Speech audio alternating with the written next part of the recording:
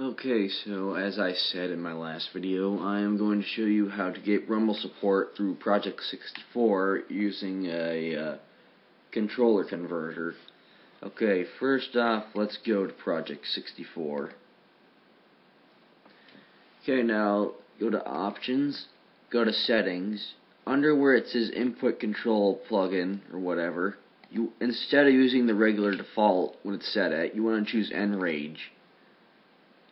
Okay, then exit it, close out of that, go to Options again, go to Configure Plugin.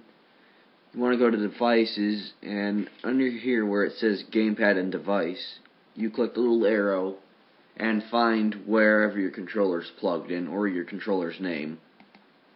To test the Rumble feature, simply just press any button, and I mean any button on the controller, and it should work.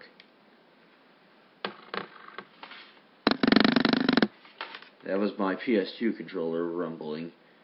Now, you can do ramp force or constant force. I don't really see a big difference. I like to increase the rumble strength to 100% because, well, I like rumbling.